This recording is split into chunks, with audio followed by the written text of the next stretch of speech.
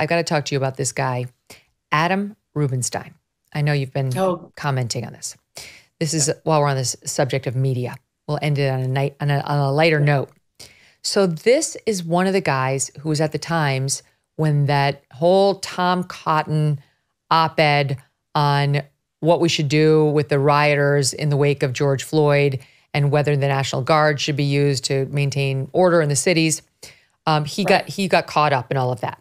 There was the top guy who got booted, eventually out, James Bennett.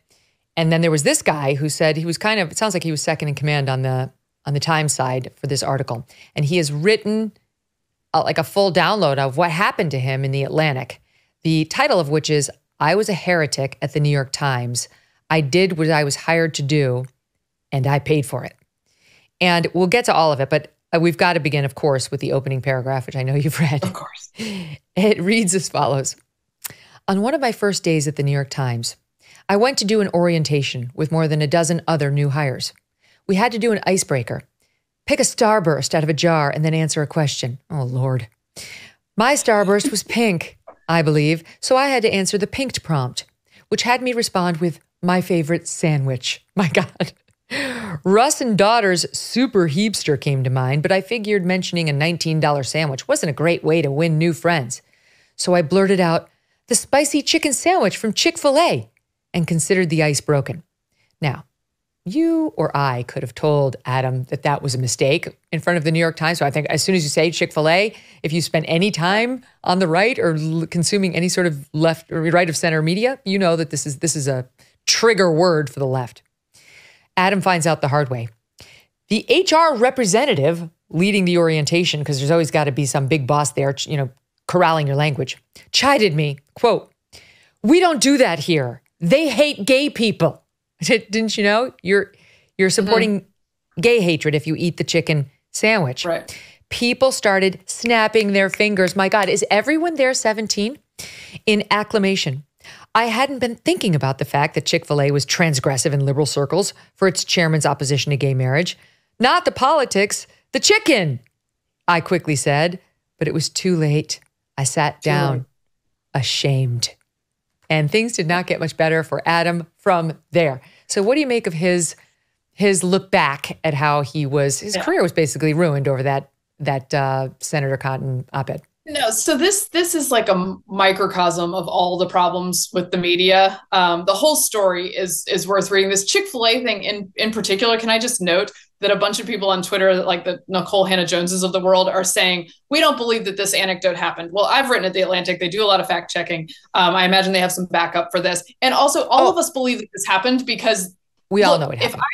If I took a sack of Chick-fil-A into a room filled with the Chick-fil-A truthers who are saying this never happened and said, I got you guys lunch, they would call me out.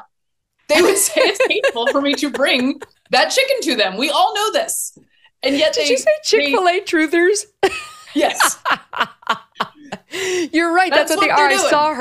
I saw her saying it's not true. Meanwhile, like now all the friends of this guy, Adam, are like, he told me the story about the Chick-fil-A at the time. It's turned into this whole thing. It has. So, but the whole story is really bad. And what it illustrates is not only that this newspaper did not have Rubenstein's back at all. He was a mid-level opinion editor. He goes through all the right channels to publish this perfectly reasonable op-ed from a senator of the United States of America, that a position, by the way, with which that he's expressing that most Americans agreed with at the time, which is that maybe we should have some military authority use some muscle to try to break up the riots here. Now, it made a distinction between protests and riots. They pretend it didn't, but it did.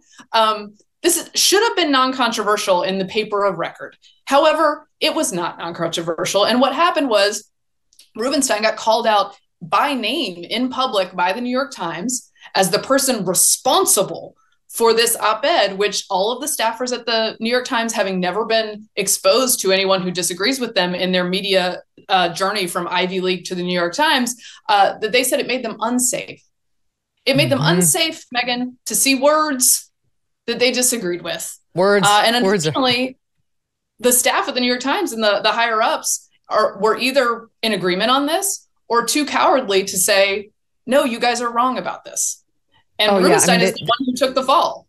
The details about what happens in the New York Times Slack channel, which should be abolished immediately. I mean, these people are so dumb. Get rid of the Slack channel. Do not let the little hens get in there and cluck away, or you're going to wind up with, 1,000 of these situations, which they already have. He says he's conservative. He said he wrote for the Weekly Standard for a bit and the Wall Street Journal, so he should have known about Chick-fil-A.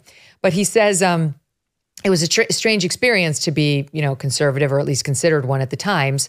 I often found myself asking questions like, doesn't all this talk of voter suppression on the left sound similar to charges of voter fraud on the right? Only to realize how unwelcome such questions were.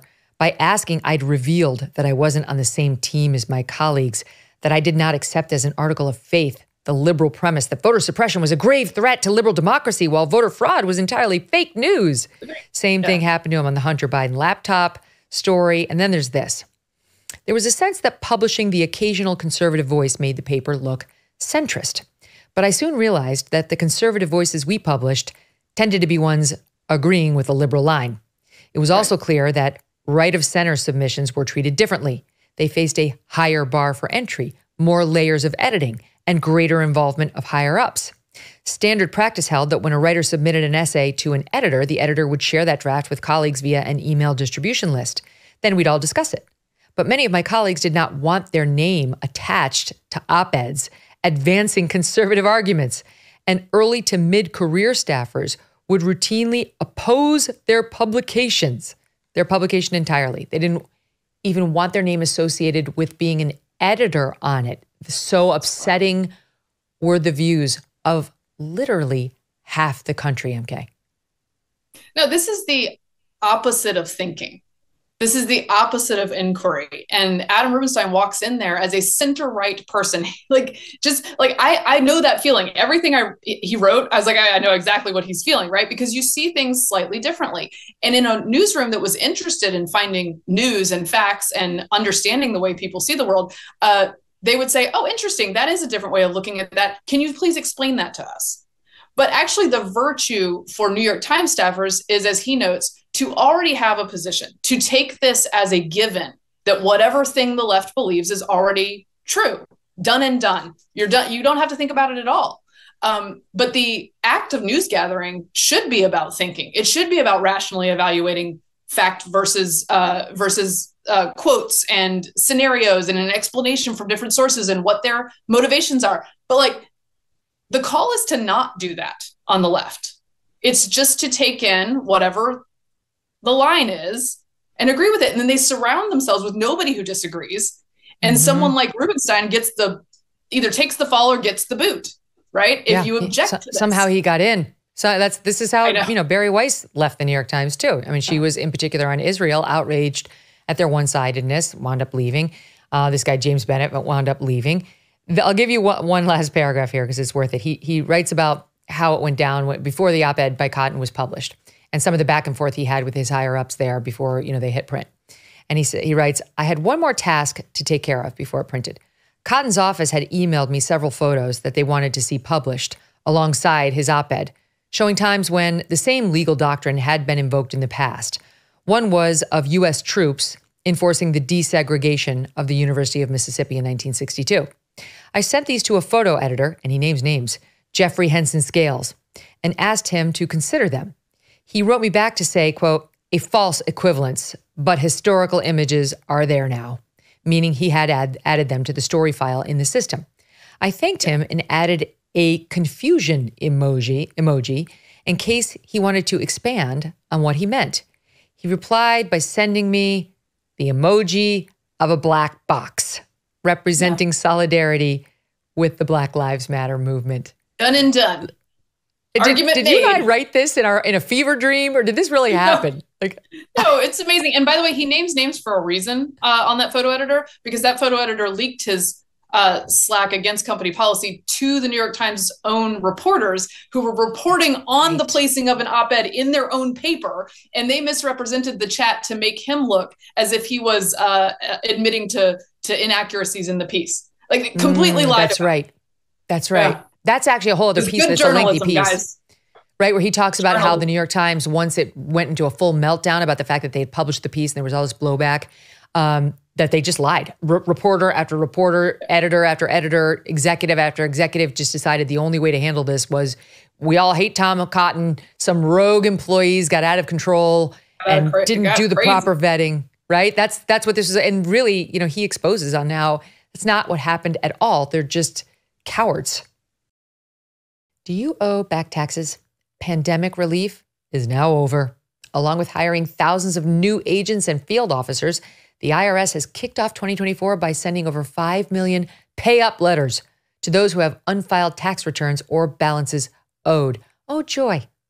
Don't waive your rights and speak with them on your own. Tax Network USA, a trusted tax relief firm, has saved over $1 billion in back taxes for their clients, and they can help you secure the best deal possible. Whether you owe 10 grand or 10 million, they can help you. Whether it's business or personal taxes, even if you have the means to pay or you are on a fixed income, they can help financially resolve your tax burdens once and for all. Call 1-800-245-6000 for a private free consultation or visit tnusa.com/Megyn. Hey, thanks so much for watching. If you like what you just saw, hit the subscribe button for more clips and full episodes.